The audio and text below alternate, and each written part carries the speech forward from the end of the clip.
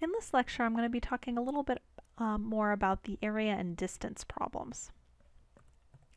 So just to recall what we talked about in class, we discussed that the derivative has a connection to the slope of the tangent line and to the instantaneous velocity problem, and that there's a connection between antiderivatives and the area under a curve.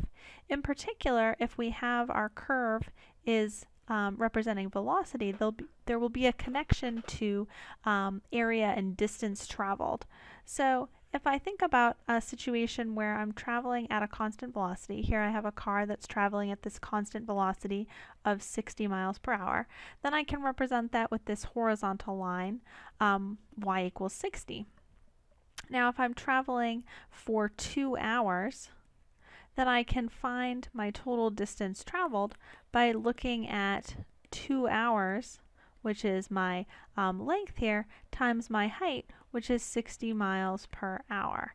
So I see that my distance is going to be equal to my velocity times time, which is this 60 miles per hour times 2 hours, or in this case, 120 miles. Okay, so you see that this distance formula of distance being equal to velocity times time is exactly doing the area of this rectangle, where time is my width and my velocity is my height. But if my velocity is not constant, I have some function v of t here, and I want to talk about my distance traveled between two different points, then I'm going to be talking about a similar problem to what we discussed today, where I need to break this up into many intervals and look at the area of the rectangle over each interval and sum up the areas of my rectangles to get an approximation to my distance traveled. So I want to look at an example where we do some approximations. So in this example, we're given the velocities in miles per hour of a car moving along a street highway over a 2-hour period. Okay, so we're interested in estimating the distance traveled by the car during this time period, over the 2-hour time period, using velocities at the beginning of the time intervals. So we're given multiple time intervals here. Each interval has width a quarter of an hour. So my first interval here goes from 0 to 0.25, the next interval from 0.25 to 0.5, etc. So I'm going to have, I think, 8 different time intervals here. And I want to first estimate my distance using velocities at the beginning of the time intervals. So at the beginning corresponds to the idea of left endpoints. So let's see, the width of each one of my intervals is going to be 0.25, so I'm always going to be multiplying 0.25 times the velocity. So I can just pull 0.25 out and just be summing the velocities at the endpoints at the beginning of each time interval. So that means my first time interval, I'm going to be using this. My second time interval, I'll use 50. So let's see, this will be v of 0 is 50 I'm going to use. On my second time interval, I'm going to use v of 0.25 is 50. So I've got 50 plus 50. Then I'll use 60 and then 60. On the next two time intervals, 55, 65. I'll use 50. And then notice that my last time interval would be from 1.75 to 2, so I'll use 60. 70 is the velocity at the endpoint, the right endpoint of the last interval, so that will not get used here. So let's see, I've got 55, 65 plus 50 plus 60. Okay.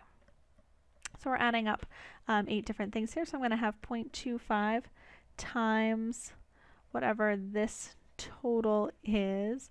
I didn't write down the intermediate total. So this ends up giving us 112.5 miles traveled. So this is a pretty good estimate. We want to look at a couple of the other estimates we might get. Now, if we had more information, I could break this up into smaller intervals. That would help me get something more accurate. But here I only have a record of the velocity at these quarter-hour intervals.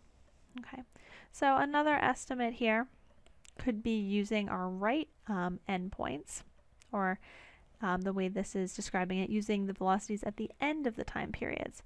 So I still have these intervals 0 to 0.25, 0.25 to 0.5, 0.5 to 0.75, etc. But now I'm going to use a velocity at the ends of the interval. So I'm going to be using v of 0.25, which is 50, v of 0.5, which is 60, v of 0.75, which is 60, etc. So just to maybe point this out with a different color, I'm going to be using the values at the ends of the interval, so that'll be these different ones that I'm circling in red. Now with that last interval, I'm going to be using the velocity that is at 2. So I'm going to have 0.25 times 50 plus 60 plus 60 plus 55 plus 65 plus 50 plus 60 plus 70. So this ends up giving me an approximation of 117.5 miles.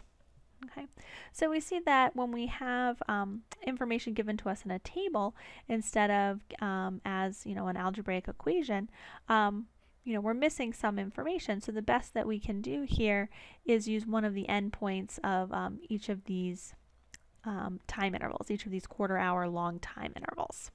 Okay, so we've got these two different approximations. So we're going to investigate this a little bit more. And one question that we'll ask ourselves are, is either one of these two estimates the biggest or the smallest estimate given this information? So we want to talk a little bit about what it means to have an upper sum or an upper estimate and a lower estimate. So just in general, when we talk about upper and lower estimates, we mean that the upper one will choose the endpoint in each interval that gives us the maximum value we could have over that interval. And the, let's see, grab my other pen here. If we want the lower estimate or the lower sum, we'll choose the endpoint over the interval that gives us the smaller value. So one thing that could help us in this example is to draw a picture of some of these different points and connect some line segments just to get a visual of what we're looking at. So let's see, my intervals go 0.2, 0.5, 0.751, 1.25, 1.5, 1.75, 2. So we can just label these on here. Okay, now then at 0, I'm at 50, so I'm going to have to estimate things a little bit. Let's see.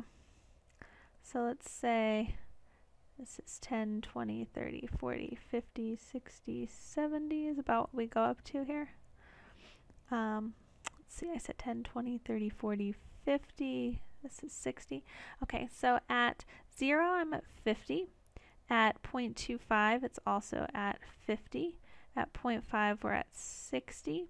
0.75, it's at 60. 1 is at 55, so that's between those two. 1.5 is at 65, so that's up a little bit more.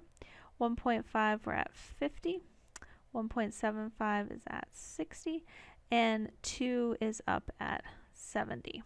So to get a rough idea of my velocity curve, I could connect these with some line segments here. And then I'm roughly trying to approximate the area under this sort of piecewise curve that I've just drawn.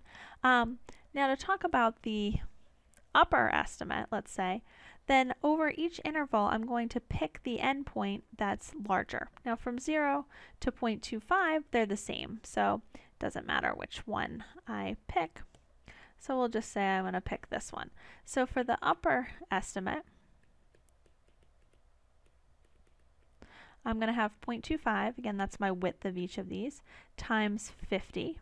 Now over the interval from 0.25 to 0.5, I would choose 0.5, which has my height of 60, so I'm going to have plus 60. Over the next interval, 0.5 to 0.75, well I might as well choose 0.75 because it's the same, so I'm going to have plus 60. From 0.75 to 1, my higher value is at 0.75, so I'm going to add 60 again. From, let's see, that was from 0.75 to 1, so I'd be drawing my rectangle here, basically. Let's see if we can get a picture on here. I was going to choose the larger one here and choose this one. Okay, from 1 to 1.25, I'm going to choose this point. So let's see, at 1.25 that was 65. From 1.25 to 1.5, I'm going to choose that same point because it's the higher one. So here we're not always choosing the left or the right, we're choosing the one that allows us to get the bigger value. That's how we're going to get the upper estimate. So from 1.5 to 1.75, I'm choosing this point over here. So that's giving me an addition of 60. And then from 1.75 to 2, I choose this endpoint at 2. Okay, so that means that I'm adding 70.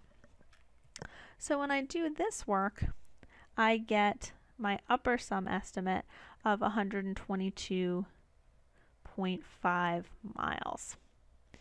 And then to find my lower estimate, I would go through and do this same process, but at each stage I would be choosing the smaller value.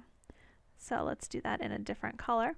So from 0 to 0.25, well, I can choose same thing because they're even at that point. So I've got 0.25 times 50. Now on the interval from 0.25 to 0.5, I'm going to choose 0.25, which is a height of 50 to get my smaller value. So I have plus 50 here. On the next interval, 0.5 to 0.75, they're the same. So I'm going to be adding 60. From 0.75 to 1, I'm going to choose this endpoint at 1. So I'm going to be adding 55. From 1 to 1.25, again, I'm going to choose 1 because that's the smaller value. So I'm going to be adding 55 again. From 1.25 to 1.5, I choose 1.5. So that means I'm adding 50. From 1.5 to 1.75, we choose 1.5.